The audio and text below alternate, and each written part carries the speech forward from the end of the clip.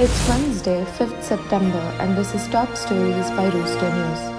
The final day of oral submissions in the extradition hearing of Vijay Mallya in London took a dramatic twist as the businessman revealed that he had met Finance Minister Arun Jaitley in Parliament before he left the country in March 2016. Alongside reiterating his offer to settle with banks, he also mentioned to Mr. Jaitley that he would be leaving for London, he said. "I met Mr. Jaitley in Parliament and told him I was going to London, period," Mr. Mallya said just outside the courtroom as the hearing concluded yesterday afternoon. However, he insisted that the issue was being turned into a controversy by quote-unquote "my friends in the media." Earlier in a statement, Mr. Jaitley said, "I have never given him any appointment to meet me, and the question of his having met me does not arise. However, since he was a member of the Rajya Sabha and he occasionally attended the House, he misused that privilege on one occasion while I was walking out of the house to go to my room.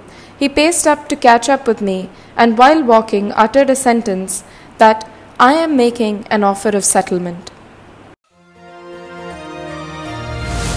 The UN began work yesterday inside Myanmar's violence-torn northern Rakhine state, the first time its agencies have been granted permission to operate there since more than 7 lakh Rohingya Muslims fled last year.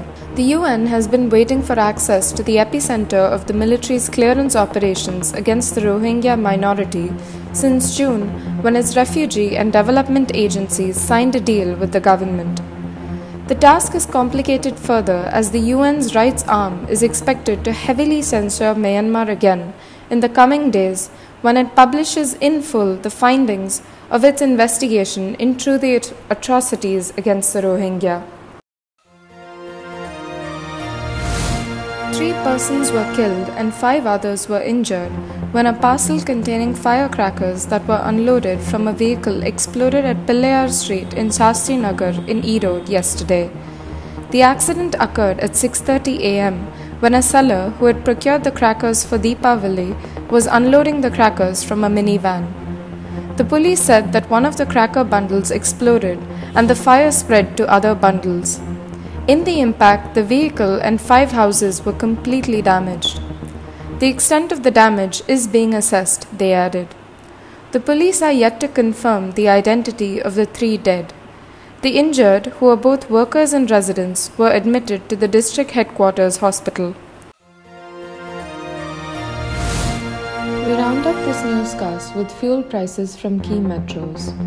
In Delhi, petrol is sold for 79.40 rupees per litre and diesel for 71.43 rupees per litre.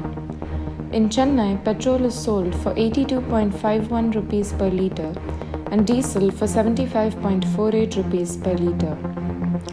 In Kolkata, petrol is sold for 82.31 rupees per litre and diesel for 74.27 rupees per litre.